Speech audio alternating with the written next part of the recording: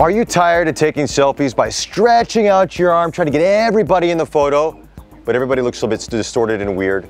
Don't you wish there was a camera that you could literally just throw up in the air, it would hover, take a nice group shot, maybe track you on some activities, be great for an amusement park, great for a little outdoor activity or in a house party? Guess what? There is a product out there. It is called the Hover Camera Passport in 4K. I'm Bobby Tonelli with Tech360.tv, and we are all about this fun little selfie drone. Let's talk about the features of this bad boy. First off, 242 grams. It's very light. You can't put it in your back pocket. It's a little too wide unless you got a very big back pocket, but you can put it into your backpack or your purse. The 4 blades here are encased by carbon fiber to protect the blades from hitting anybody. Don't want an instant haircut? Don't want instant eyebrow shave? Don't worry, this drone has you covered. Also, if it bangs into a wall, TV, tree, or maybe a boat where we're at, you're still okay for the most part. The battery's on the top.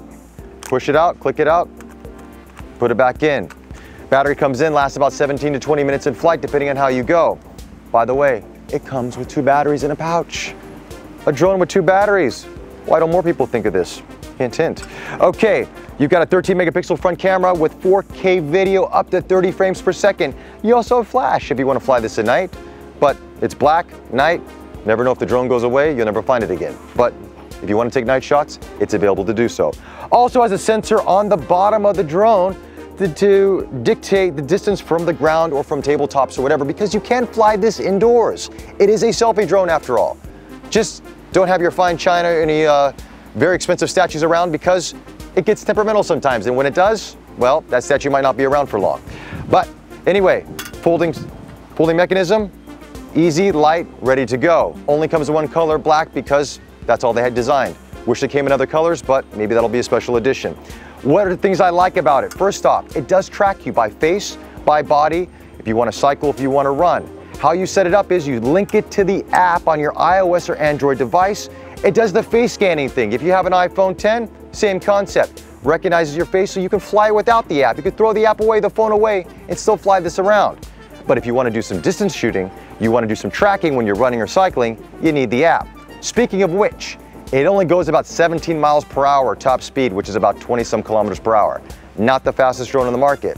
Not supposed to be. And when it tracks you, it goes from behind. So if I'm running and I just want to see my flat butt as I'm running, this is the drone for me. Same with cycling. Over, bending over, getting my Mark Cavendish on, only seeing the back and the wheels. It's great. Doesn't lead you. It will do 360 around you. So if you want that nice 360 shot and everybody's looking like this, it does that too. I never found any use for that yet, but it's there if you want it.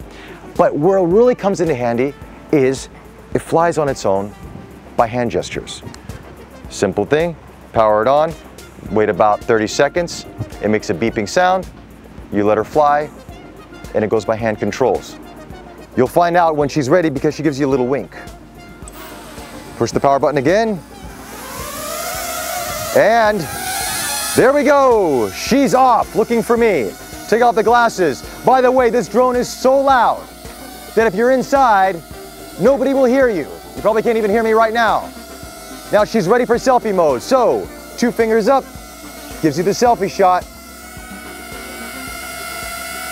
By the way, I'm 6'1". This was designed for about 5'11". So I need to crouch down a little bit.